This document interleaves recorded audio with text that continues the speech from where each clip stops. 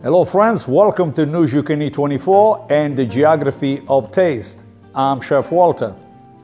The region featured in this episode is Sicily.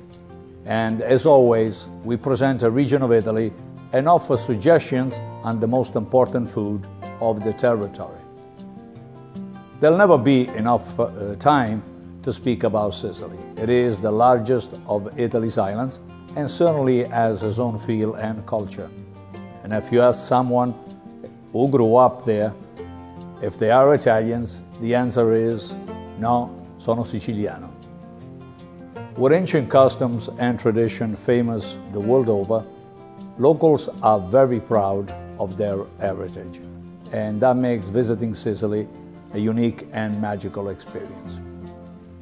For lovers of good food, Sicily is a must visit. Walk around the cities of Palermo, Catania or Messina while eating deep-fried arancini or satisfy your sweet tooth with some freshly made cannoli. Pasta comes in a variety of different ways. The most emblematic is pasta alla norma, which is often served in Catania but all across the islands, and that was inspired by the great Italian musical genius Bellini. And it's made with eggplant and ricotta salata and a wonderful tomato sauce. And so, after the pasta alla norma, let me see, another dish that comes to mind is pasta con le sarde. Con le sarde meaning the island's treasure of the sardines, paired well with wild fennel. It's also home to some of the world's best pistachio, which are harvested every 2 years, and they are from Bronte, an area which is inland from Catania. And so, in many of the other dishes, there are also pine nuts and raisins that are visible, especially the famous couscous.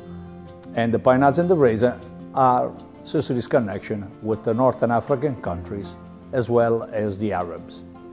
With a history and culture that would take a lifetime to discover, architecture that's unlike anything else that you have seen in the mainland, and some of the best examples of country cooking in the whole peninsula. Sicily is an incredible destination for anyone looking for a holiday rich in good food, good wine, and good culture. And so for this episode, I chose the arancini as a feature specialty. First question that comes to mind is the shape. In the city of Catania, they are conical or pear-shaped, resembling the peak of the Mount Etna, which is also an active volcano. The name Etna derives from the Greek word haitho, which means to burn. Not only will Sicilians disagree about their essential ingredients and their proper shape, depending on their region, they will even dispute their gender, which determines how they are named. So, let me give you just an example. Sicilians will argue if they are made male or female. And appropriately, in Palermo, these deceptively simple balls of saffron-flavored rice are molded around tasty morsels of a good meat ragu, peas, and tomato, and considered to be feminine version. And so they are called arancina, with an A at the end. If there's more than one, they are called arancine in a plural form, okay? But if you travel to Catania, they are thought to be masculine, and so they are called arancino, with an O at the end. And a pair of more of them are called arancini, with an I at the end. Anyways, the debate will continue. As you know, we Italians spend more time on identifying food and its importance than anything else. Well, no, maybe shoes and fashion. So, and that is all for this episode of Geography of Taste.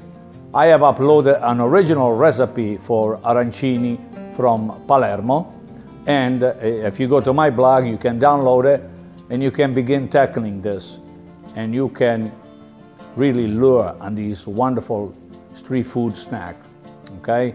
Make sure that you use a good oil when you fry them and good quality ingredients, okay?